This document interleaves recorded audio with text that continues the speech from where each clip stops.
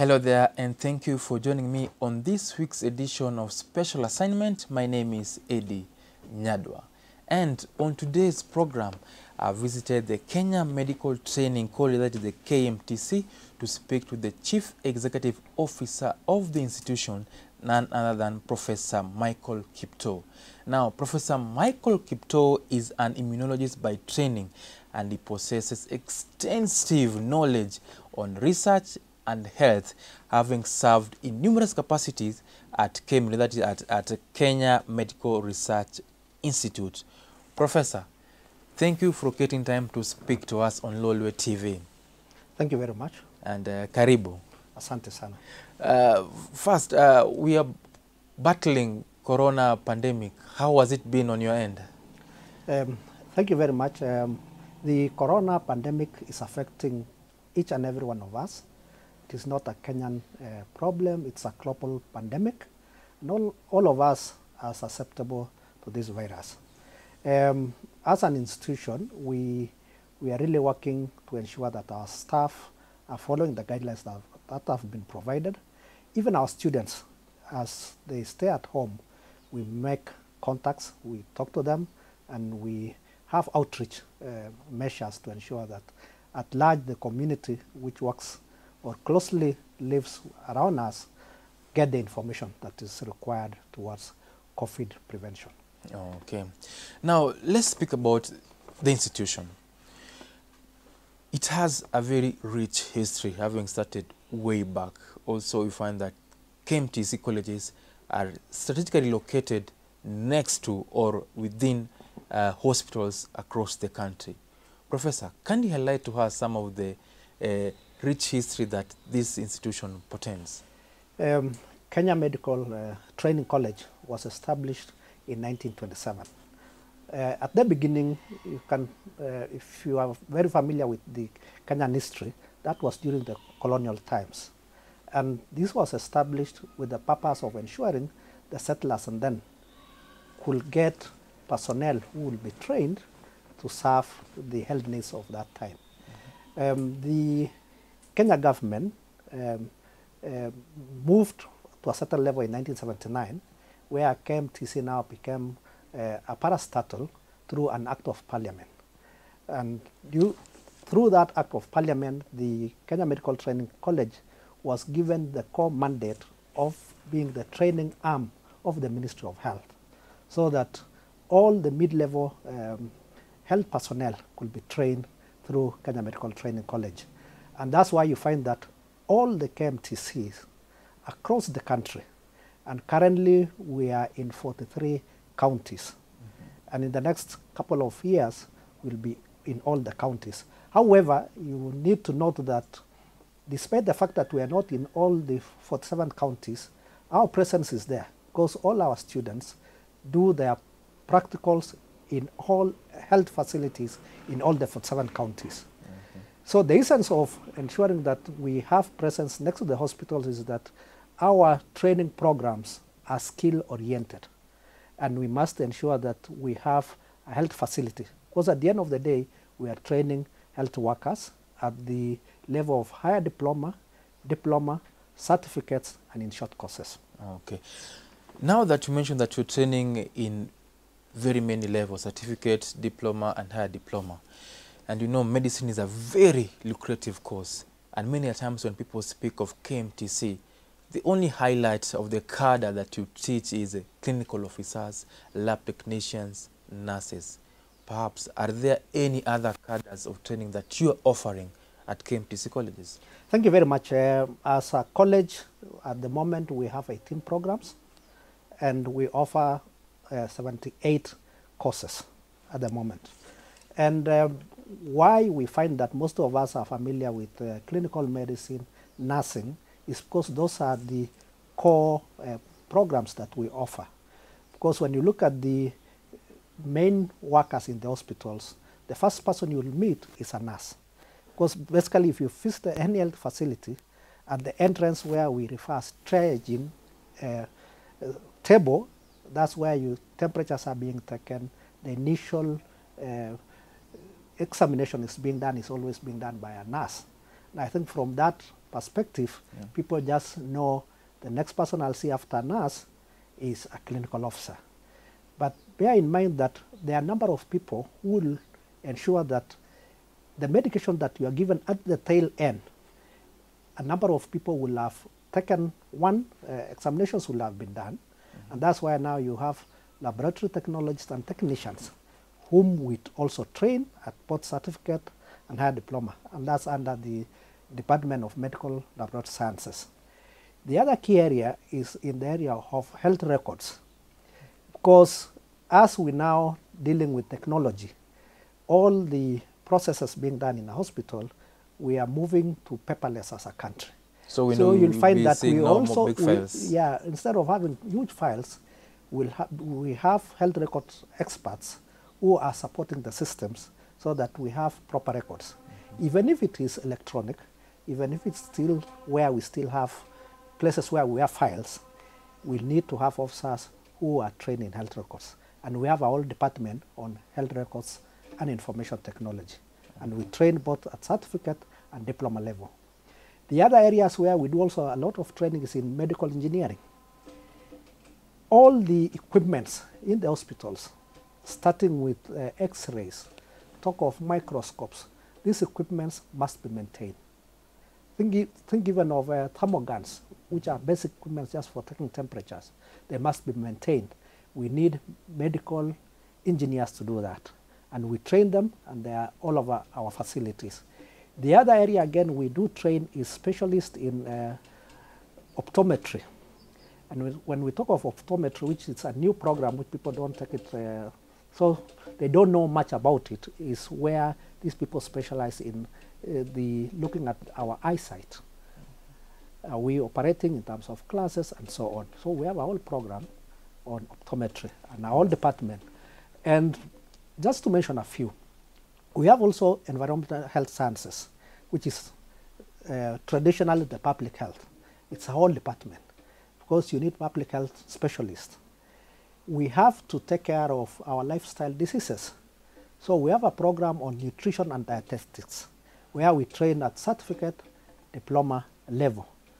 And this ensures that we ensure that our citizens get information on which foods to take, when they're on medication, what do they require. And you find that these cadres all work as a team to ensure that our health is kept at the highest standard possible.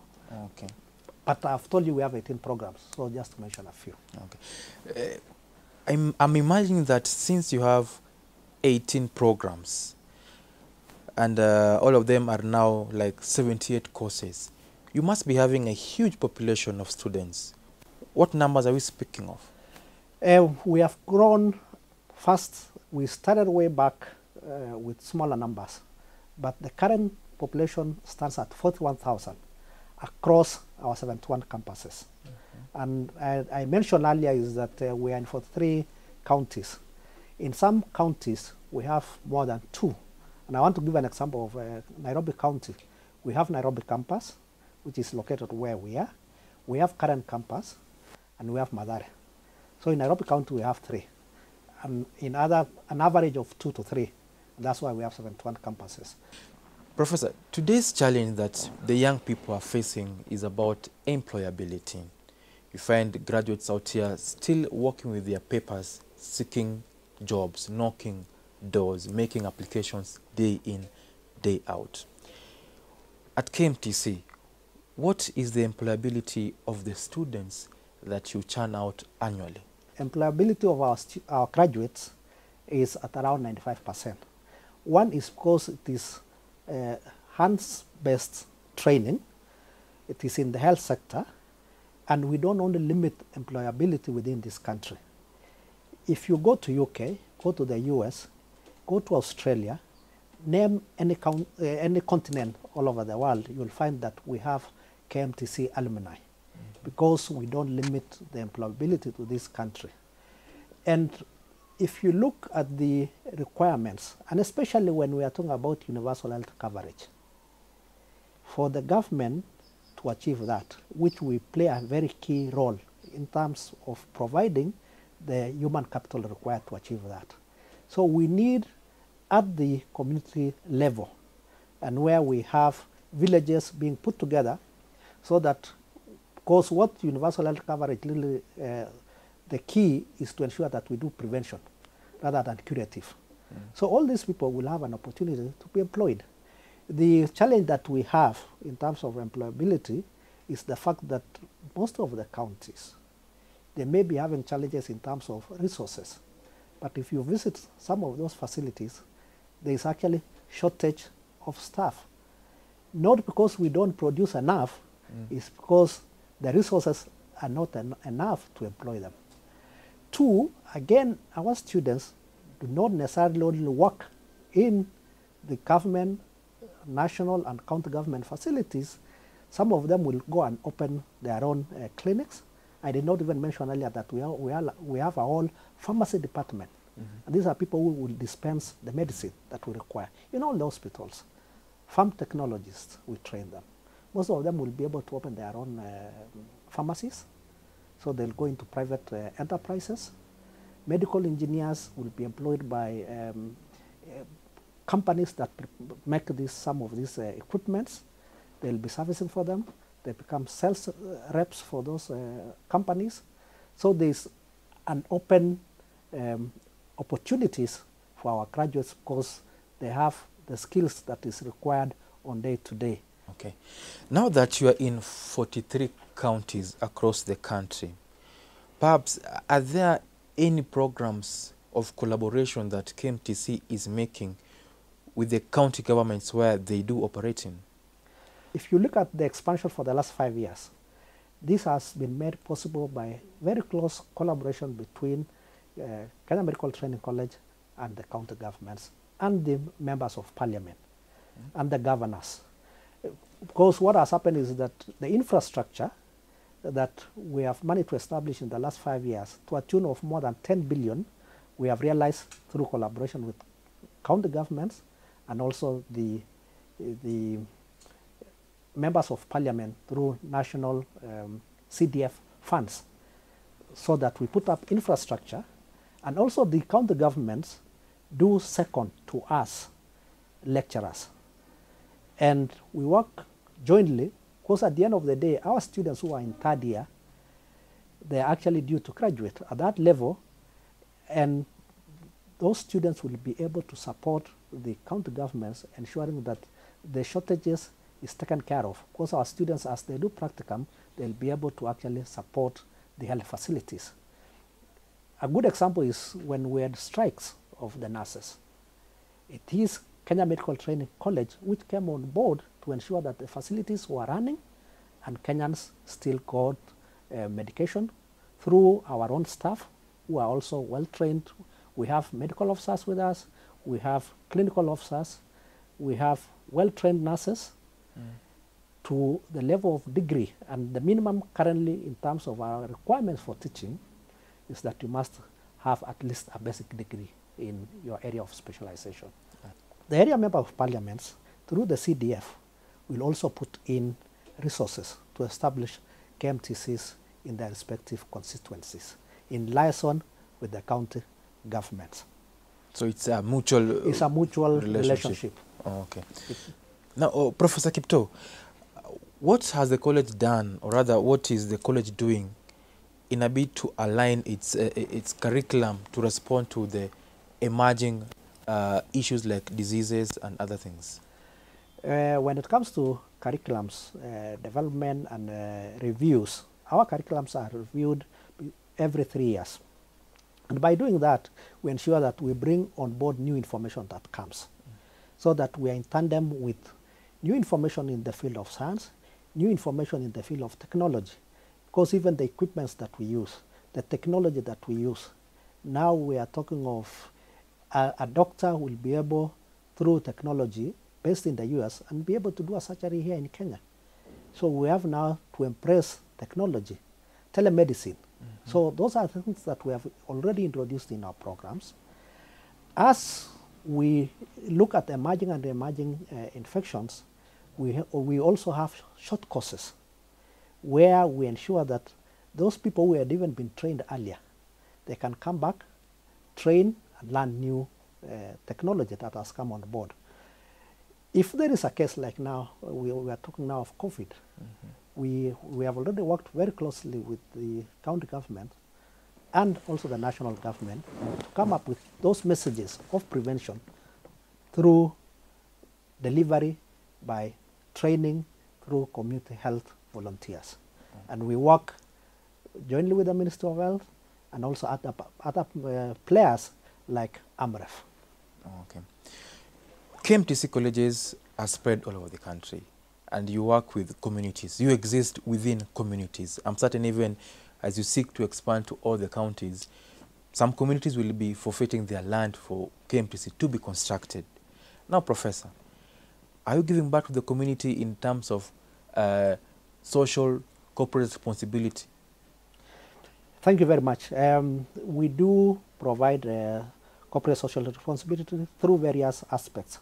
One, we ensure that the people from that locality, in terms of when it comes to admissions, for instance, if we have a campus in Lodwar, we make sure that 30% of the applicants from that community will be given an opportunity as long as they meet the minimum requirements for our admission criteria. Okay. Two, we also provide health training at the community level free of charge, free clinics that we do in liaison with the Ministry of Health and other partners.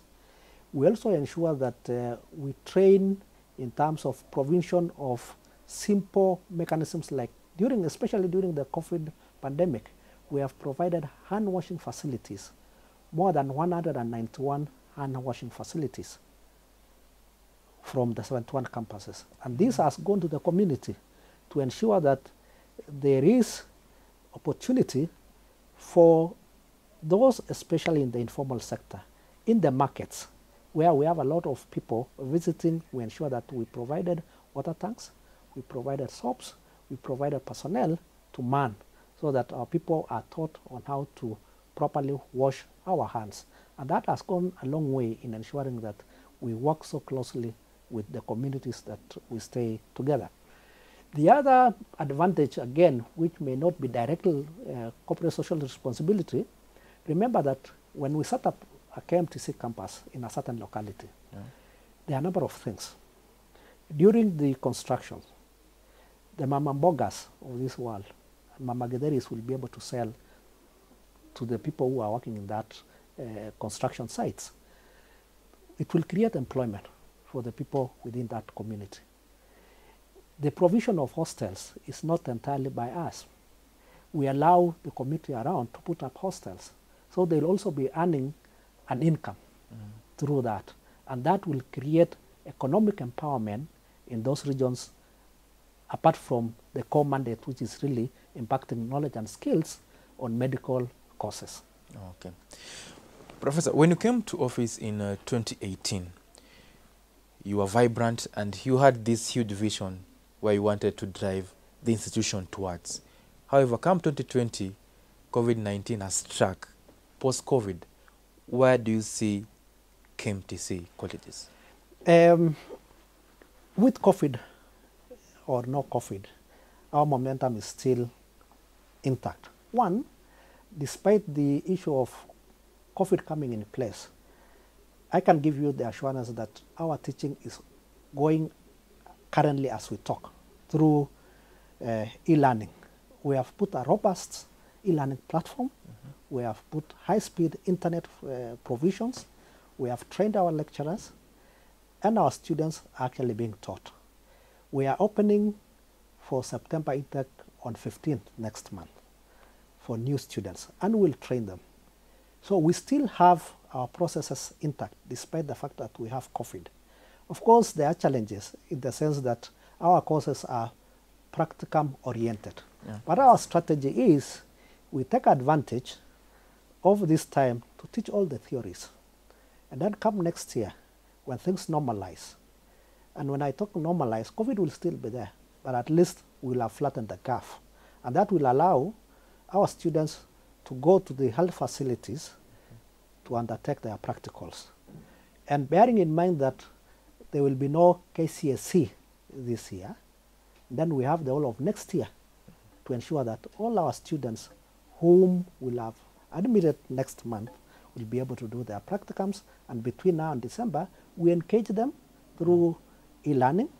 They do continuous assessment tests, they do assignments, and this will ensure that our students are kept busy so that we don't end up with issues where we are finding now as a country.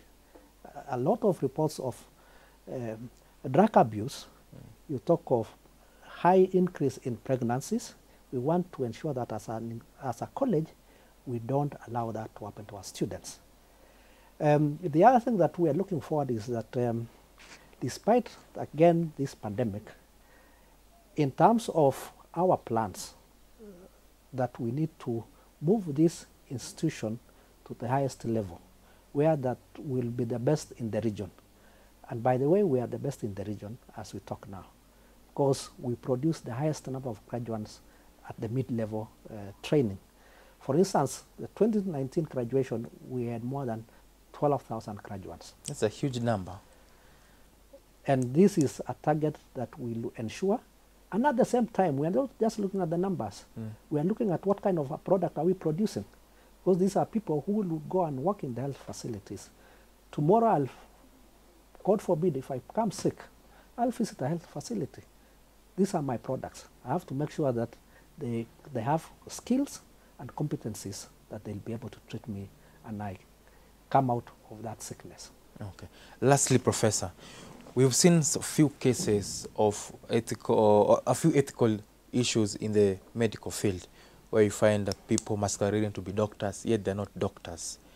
How seriously are you teaching your students the issue on ethics? What we do is that the first thing that we encourage our students is that ethics is a huge topic that cuts across all the programs, be it medical imaging, be it radiology, be it clinical medicine, be it nursing, be it even health systems. We encourage that ethics is a very fundamental issue in medicine.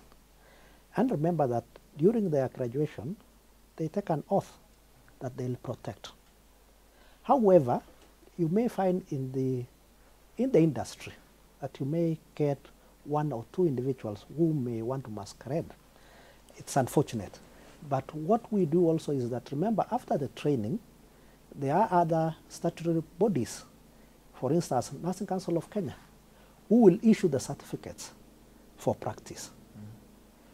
Clinical Officers Council, we will issue the certificate for practice. You think of medical laboratory sciences, we have Kenya Medical Laboratory and Technicians Boards, who will issue practicing certificates. And all our students that we have trained, none of them has failed the examinations to be issued with practicing certificates. And we are confident that they are doing the right thing wherever they are, and that's why our students are being looked for all over the world. I can tell you that we have institutions from Australia whom they are actually collaborating with us in the US, because they have realized that our students are of high quality in terms of training. And that's why we, as a college, we are looking to export. If Cuba are exporting, this country, we brought in Cubans to come and support us. We should also be in a position to export this workforce. They'll go and work there as expatriates, and they'll blow back the money. And this country will develop economically. Okay. Thank you so much. That has been Professor Michael Kiptoo, the Chief Executive Officer of KMTC colleges here in the country. Thanks for watching, and bye-bye for now. My name is Eddy Nyadwa.